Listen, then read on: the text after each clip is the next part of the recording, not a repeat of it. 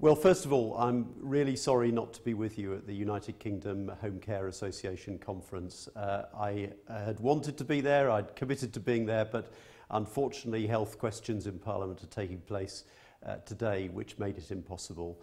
I hope you have a really successful conference, and I also just wanted to start by thanking all of you for the work that you do. There's a lot of brilliant care out there and a lot of very committed people, care workers and those in charge of organisations providing care.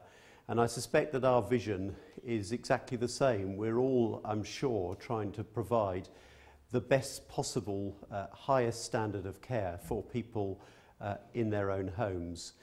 Now, I think it's also important to start by being completely candid about the financial situation that we all face. I mean, this government has had to confront a situation with public finances where, as a government, we were spending over £150 billion a year more than we were bringing in taxes.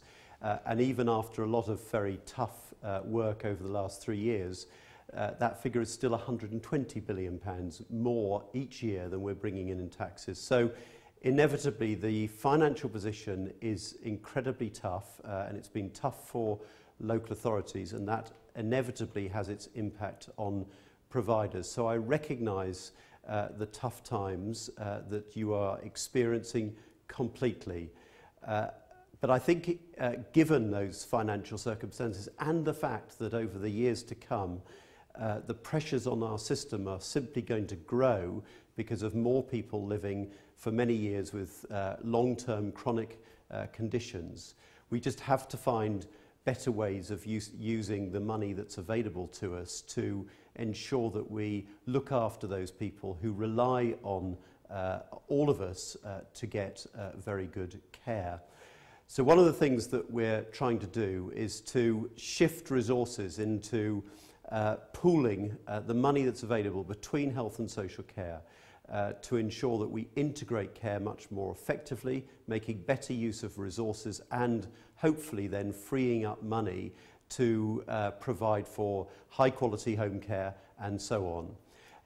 By 2015-16 we're creating a £3.8 billion what we call transformation fund. Now, the idea is that by pooling the resources of the NHS and local authorities, we can use the money more effectively. We will require every local area to come up with their plans about how they will pool the resource and make the best possible use of it. We're leading the way with some pioneers in integrated care around the country to demonstrate how you can make better use of the resources available and achieve better results for people, keeping people out of hospital, keeping people in better health and well-being in their own homes rather than crises occurring constantly, the sort of revolving door that so many people get into, which is dreadful for them and incredibly costly to the system. And I think if we can go down this route, then everyone can benefit and home care can be sustainable as the rest of the system needs to be. But it's not just about money. It's also about the way in which we commission home care and also the responsibility of providers to ensure that we get great home care. Let me deal first of all with commissioning. Now, I launched a challenge on home care earlier this year because I wanted innovation, new ideas about how we can ensure that we use the money to best effect. And I'm conscious that poor commissioning results ultimately in poor care and poor use of the resource that's available. If we're simply commissioning for very short periods of time, that's all that the providers can respond to, and it's not the best way to get great results for people. So we are working with ADAS and the LGA to come up with commissioning standards that focus on quality and on results for people, improving their well-being, their mobility, and ensuring that they can remain independent for longer. But then we need to see that change from local authorities, and we need to be able to challenge them to ensure that they are changing their commissioning approaches to achieve better results for people. So we can use the powers that CQC has available to them to hold local authorities to account to ensure that commissioning achieves what we're all after. But there are then also responsibilities on providers. I know that the vast bulk of home care is of a good standard, and there is much really excellent care around. And there's a lot of innovation about the way in which we deliver services as well. But we can never be complacent. And I think actually, if we're honest, all of us would agree that where there are really serious failures of care, there have to be consequences for that.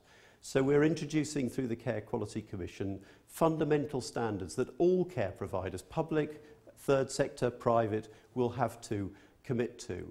And where there are serious failures to meet those standards, then there have to be consequences. What happened, for example, at Winterbourne View is just so shocking.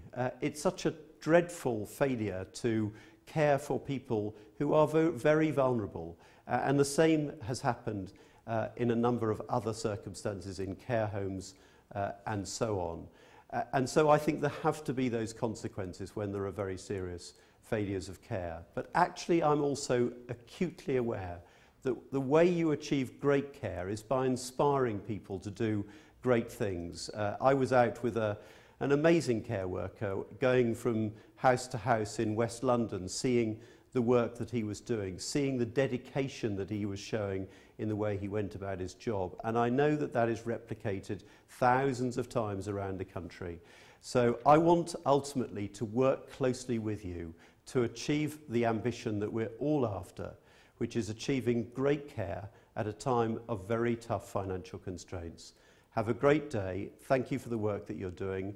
And do please take up the offer to work closely with us to achieve these objectives. Thanks very much indeed.